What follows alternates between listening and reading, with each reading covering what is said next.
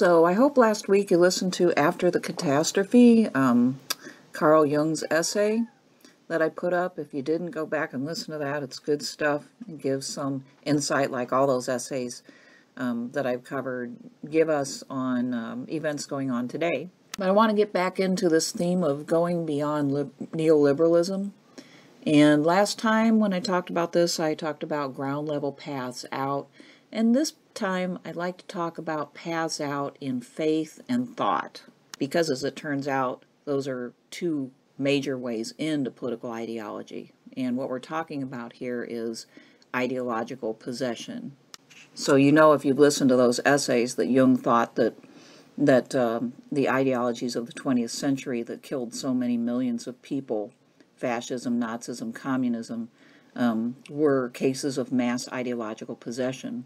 I just want to cover some of the main traits of someone who is ideologically possessed. Now, granted, this is from my reading of Jung and also my observations as a human being as well as a political theorist, but one of the main signs of an ideologically possessed person is if they have that crusading mentality, if they are literally on a mission. Now, the type of person who kind of eats, drinks, sleeps, and pretty much lives their political thought. Such a person is typically unidimensional, and what I mean by that is that they don't seem to have a life outside of that. That is their go-to for everything, and they see everything, including you, through that lens. And such a person tends to lack a sense of humor. Not that every person with a lack of humor at all is a ideologically possessed crusader, so we don't want to make that mistake. Inevitably, the crusader lacks real humor. Sometimes they can crack a good joke, but it's pretty strategic. To have a sense of humor, you have to stop and observe and kind of interact with your environment, whereas the ideologically possessed crusader tends to only basically interact with his environment in order to manipulate it. The crusader speaks in apocalyptic or millennial terms, meaning, you know, things are bad now, but they're going to be like way better in the future. They're going to be perfect in the future when my ideology takes over, and then it will be like heaven on earth. Everything will be fixed, and all we have to do is get rid of those who are evil, who hold evil ideas, who practice evil ways. It's very kind of like a child's fairy tale mentality in a way. They have a willingness to dehumanize those who disagree with them. They put people into categories, and those who are in the way become less than human. And this is always a problem because it doesn't always have to move in this direction, but it tends to be a first step towards abusing people in some way. Those who are possessed are blind to facts that don't support the story that they hold.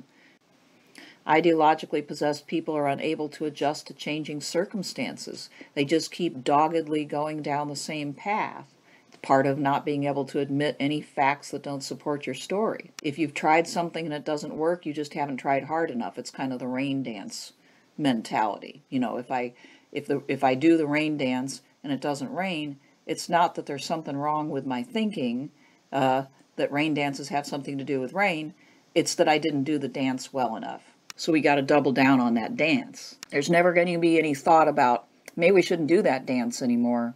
Maybe it doesn't work anymore, or aghast, maybe it never did. Crusaders are unable to admit mistakes, imperfections, and wrongs in themselves. They can see it in others, but they can't see it, or if they do see it, they'll never admit it in themselves. They project themselves as knowing that they're right about everything, never doubting. And this is a very, very attractive way to be for other people. I mean, this is exactly the type of thing that attracts people, is that huge self-confidence. All right, and then finally, their relationships are subject to ideological commitment and interpretation. You know you've got a crusader when they cannot abide by friends, let alone romantic relationships, with people who disagree with them politically. More on that in a moment. But before I get to that, signs of expulsion. You know that you have met someone who is coming out of possession or never was ideologically possessed if he has these signs. And I say expulsion instead of exorcism because I think probably, well, I mean, there's actually a serious reason for that.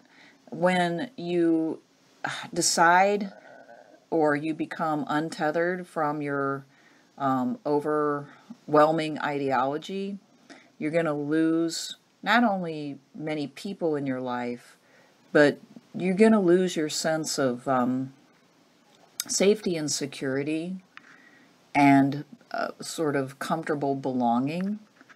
And the world is going to feel a little bit more unstable. And so you may feel expelled, to a certain extent from your context.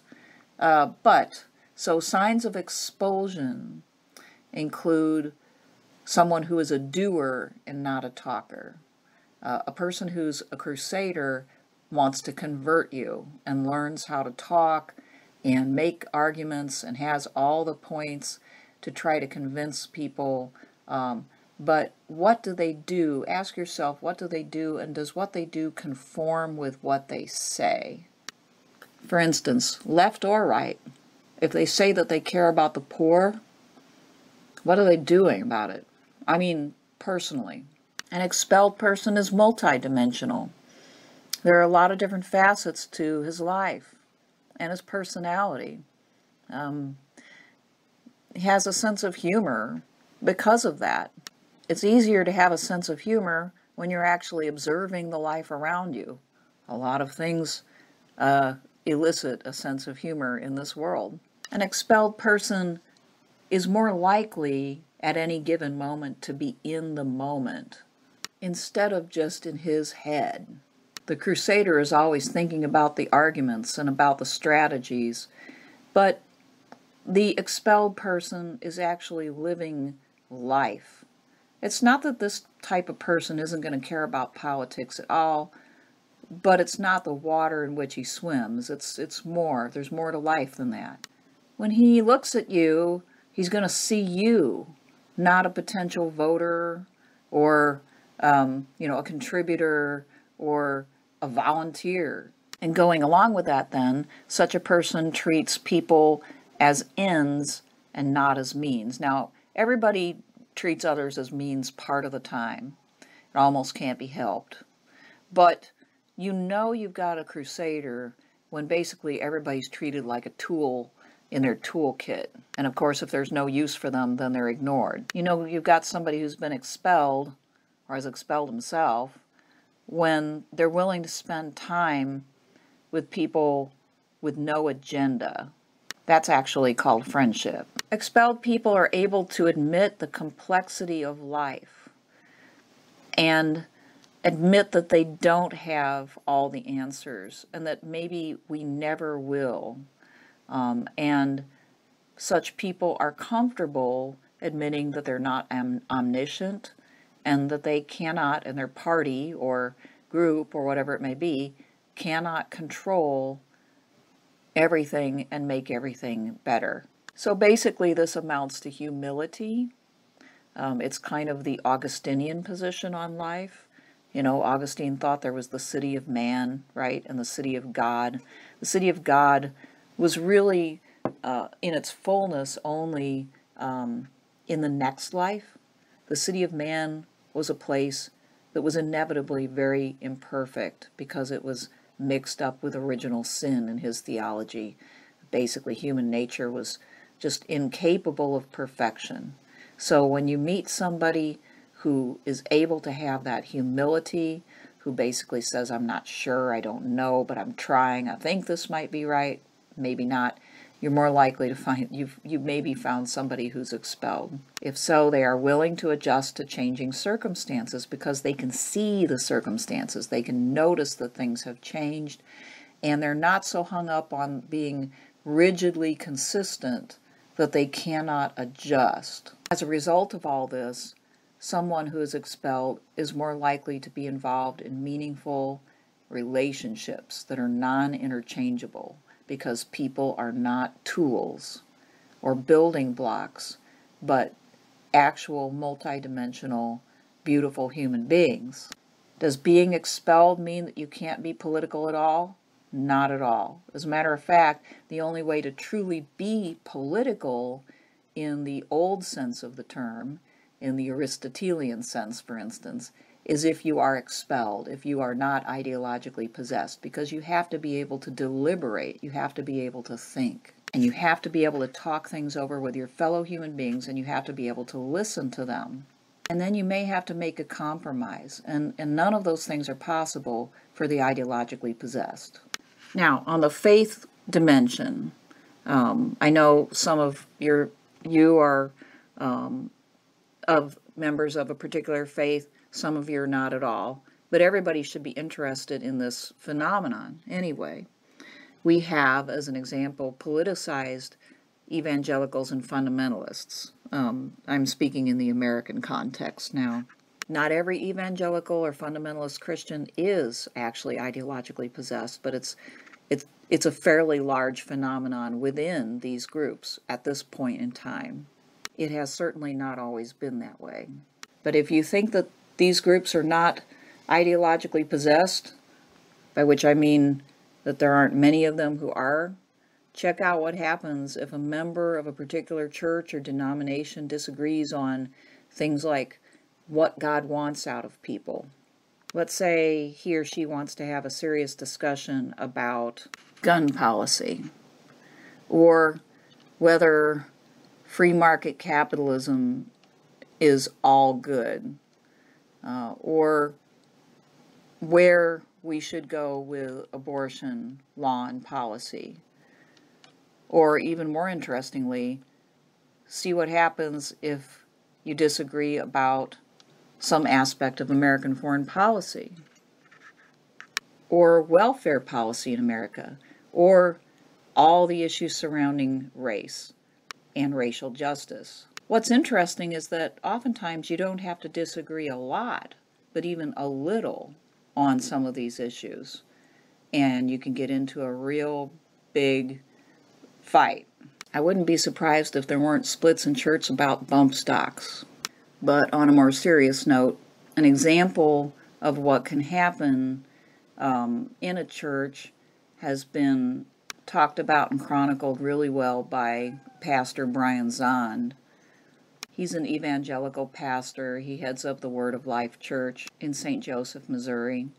And at a certain point in the early 2000s, he began to have a sort of revelation, a personal transformation, you might say, based upon reading a lot of theology and just having an open mind, that led him to exit dispensational theology, which I'm not even going to get into, but also to reevaluate some of the more conservative positions regarding American foreign policy, how to deal with poverty. He became more critical of consumerist capitalism and so on.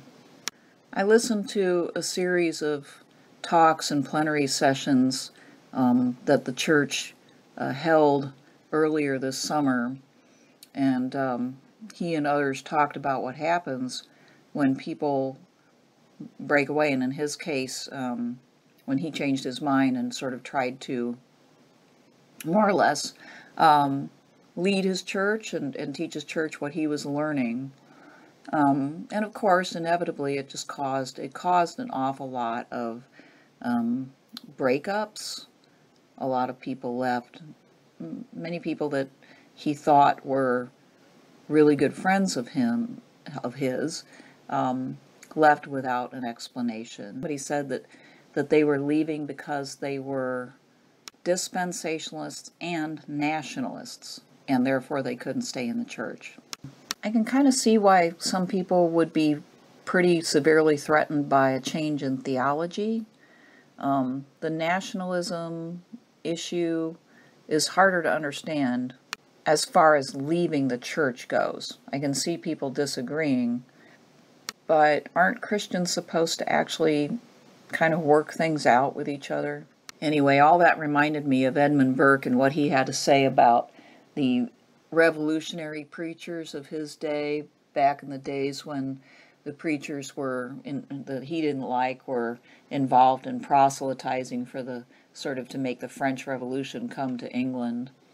And he remembered, I'm just going to quote from the Reflections on the Revolution in France, "On the forenoon of the 4th of November last," he says, "Dr. Richard Price, a nonconforming minister of eminence, preached at the dissenting meeting house of the Old Jewry to his club or society a very extraordinary miscellaneous sermon, in which there are some good moral and religious sentiments, and not ill expressed, mixed up with a sort of porridge of various political opinions and reflections.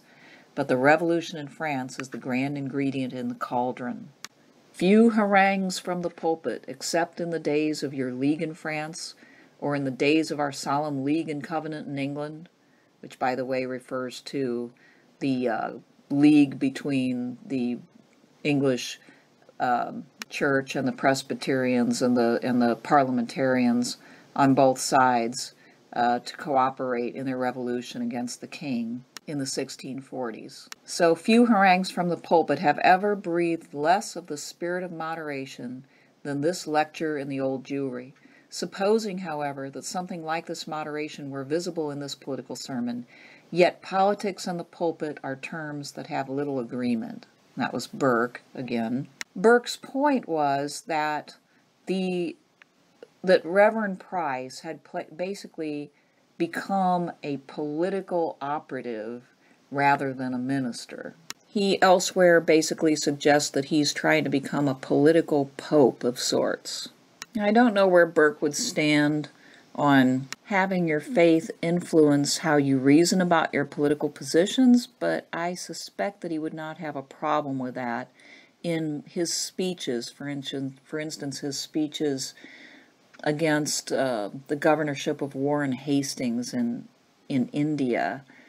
He certainly did bring up Christian morality in his own talks about how terrible Hastings' administration was.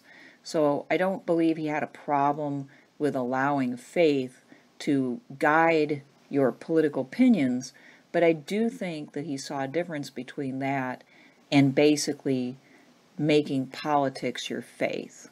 And he thought that's what Reverend Price and his ilk had done, that they had become basically revolutionaries who were using the pulpit to incite the people to more or less do their bidding. So this is faith, ideological possession. And the faith path out, I would think, would have to be, first of all, to try to think and interpret the scripture for yourself. I know that it's crazy, right? To some people, maybe particularly to Catholics, and maybe for good reason, that the first thing to try would be to really try to take the lens off of, what you're told it says, and read it carefully for yourself. I think people who do that would find it hard to have everything neat and tied up and, tidy.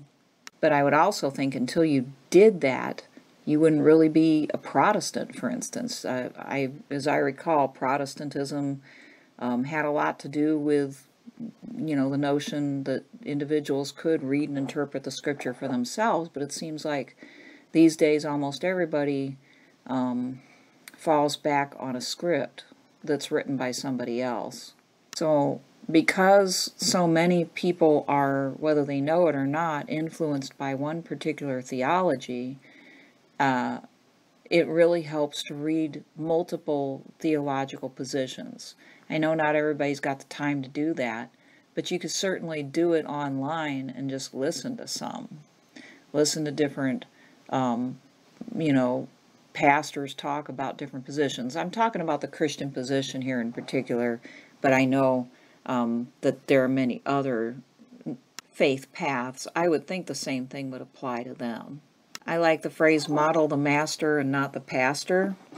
And in the Christian context, that's Jesus. It's interesting that if you think about the life and teachings of Jesus, and and just kind of take them at face value. It's kind of hard to be rigidly ideological. It's good to listen to people like that, but they're not infallible. Another faith path away is to think more about action and less about reaction. The more that you think about what you want to do, to kind of act out your religious faith, the less time you have to think about what's wrong with others, or how to convert or how to spread your political ideology. Okay, so quickly, just a couple of other examples. Social justice warriors, yes, possessed. Okay, I don't know, you guys probably all remember that video where a guy at a convention cracked the humongous joke, and this gal just completely lost it. And I don't know, H3H3 made a video about this. It was hilarious, actually, sadly. She just went absolutely bonkers. She was triggered like you wouldn't believe. And somebody like that is obviously on a crusade, and they're ideologically possessed. So, if you have to share your political views on every occasion, and if your mental space is taken over by multiple marginal identities, you're probably possessed, mainly just because your mind's on very little else. In the case of social justice warriors, you've got one if they encounter somebody who doesn't live the way they think they should, and they can't be comfortable around them, they can't just kind of tolerate them, you've got one. So, if a person is severely threatened, for instance, by a woman who wants to be a stay-at-home mom, if they practically can't stand sitting or being in the same room with them, similar to, the people in the church who can't sit there because they're nationalists and you're not, you've got an ideologically possessed person. And the mirror image of social justice warriors are liberty crusaders. They are also possessed. Now, I've been thinking about Professor Jordan Peterson because, he's in the mix in all of this discussion right now. And I would classify him as a partial case, because a lot of what Jordan Peterson has to say is pretty darn good, it seems to me, especially when he's dealing just with Jungian psychology or he's dealing with religion. He just did an interview with an artist who does animation that was excellent. The only real problem is he seems to kind of obsess about what he calls neo-Marxists and liberals in the universities. And that's just kind of what we used to call a bugbear.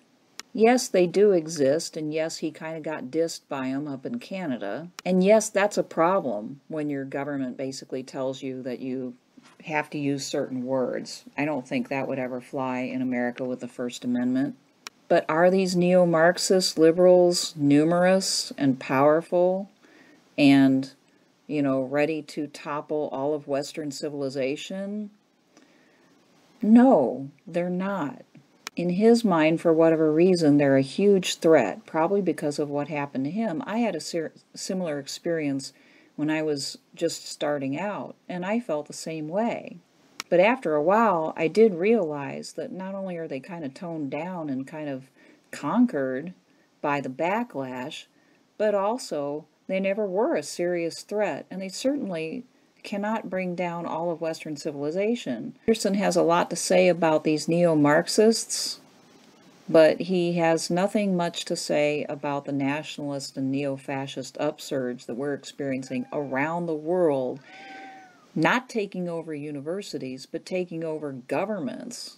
It's a major phenomenon that anybody like him ought to be talking about a lot, especially since he has the intellectual tools and equipment to do so. But I think he's not aware enough of the size of the phenomenon, because he's so concentrated on the bugbears in the nooks and crannies of universities. Universities are not the world. Universities don't run our governments. Universities don't run our political parties. Quite obviously, in America, conservatives of the neoliberal type have dominated politics, the media, and even education for decades now.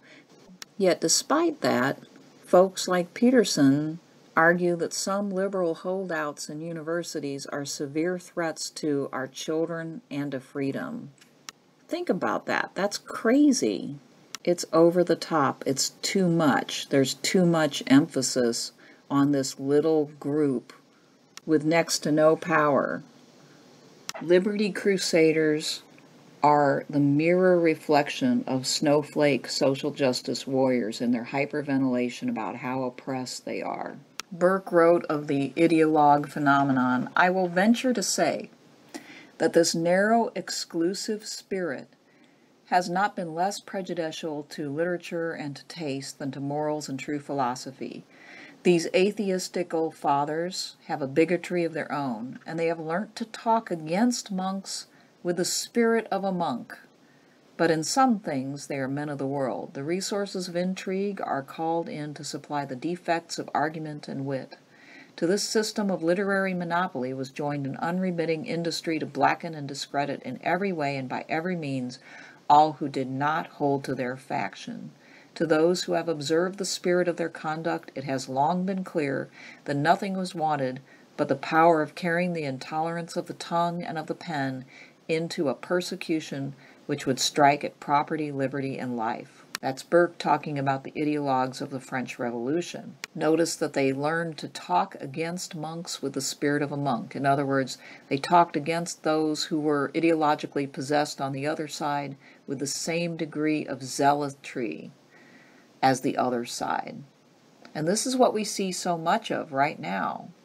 Notice that the goal is literary monopoly, or media monopoly as it would be interpreted in our day, and a goal of blackening and discrediting in every way those who disagree, turning them into the evil ones that you cannot listen to.